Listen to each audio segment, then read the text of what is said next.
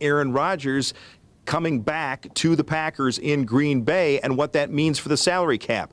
I asked former Packers capologist Andrew Brandt. He spent 9 seasons with the team in the 2000s. That very question about what it means for the team. The bigger issue for me, Lance, is the guarantees. Like the Packers before me, during me, and after me have never guaranteed more than the first year of the contract.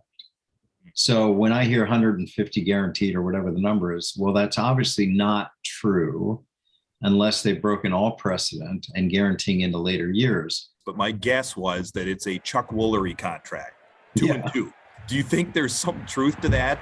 Or will we go through this every year where we don't know if Aaron Rodgers will retire or still be on the roster? I think we'll go through this again next year.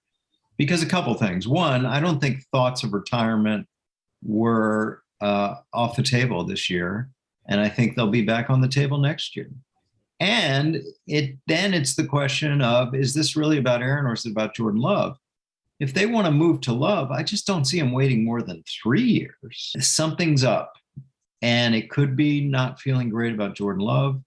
It could be just a realization that they've spun it out with the cap.